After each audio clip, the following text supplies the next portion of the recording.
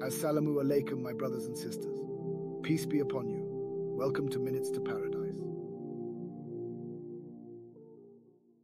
In Islam, the concept of the evil eye, known as Al-Ain in Arabic or nazar in Turkish, refers to the belief that a person can cause harm, illness, or misfortune to others simply by looking at them with envy or jealousy.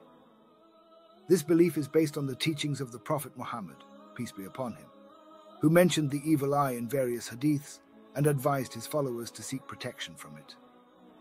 To protect oneself from the evil eye, Muslims are encouraged to recite specific prayers and verses from the Quran, such as Surah Al-Falaq, chapter 113, and Surah An-Naas, chapter 114, which are believed to provide spiritual protection.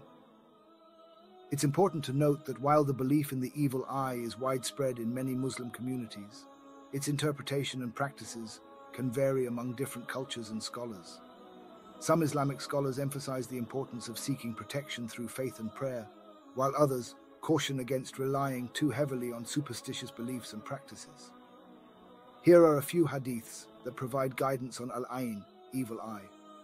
Abu Hurairah reported, the Prophet, peace be upon him, said, "The influence of an evil eye is a fact. If anything would precede the destiny, it would be the influence of an evil eye, and when you are asked to take bath as a cure from the influence of an evil eye, you should take bath." Sahih Muslim. Abdullah ibn Abbas reported, the Prophet, peace be upon him, said, "Verily the evil eye is real, and if anything were to overtake the divine decree, it would be the evil eye. When you are asked to take a bath to provide a cure from the influence of the evil eye, you should take a bath." Sahih Muslim. These hadiths highlight the Prophet Muhammad's, peace be upon him, acknowledgement of the reality of the evil eye. They suggest that the harmful effects of the evil eye can manifest before the destined time, indicating its potential to cause harm.